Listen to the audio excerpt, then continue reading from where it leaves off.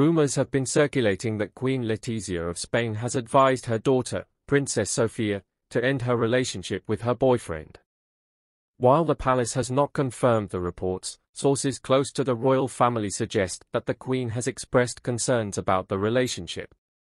Before we proceed, please like this video and subscribe to our channel. According to insiders, Queen Letizia is worried that Princess Sophia's boyfriend may not be the right match for her daughter. The Queen is said to be concerned about the young man's background and his ability to handle the pressures of royal life. Princess Sofia, who is still in her teenage years, has been dating her boyfriend for several months.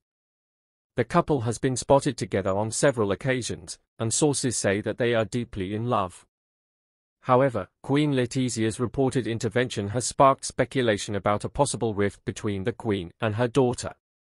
Some sources suggest that Princess Sofia is resistant to her mother's advice and is determined to continue the relationship.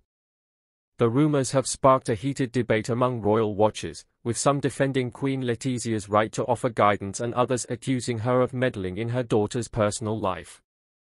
Despite the rumors, the palace has remained tight-lipped about the situation.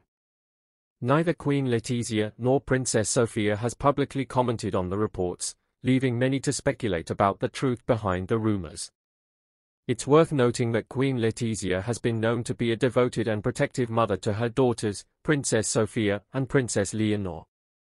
She has always put their interests first and has been vocal about her desire to shield them from the pressures of royal life.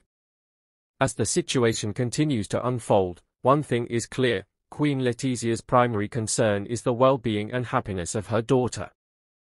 Whether or not she has actually told Princess Sofia to end her relationship remains to be seen, but one thing is certain: the Queen will always put her family first.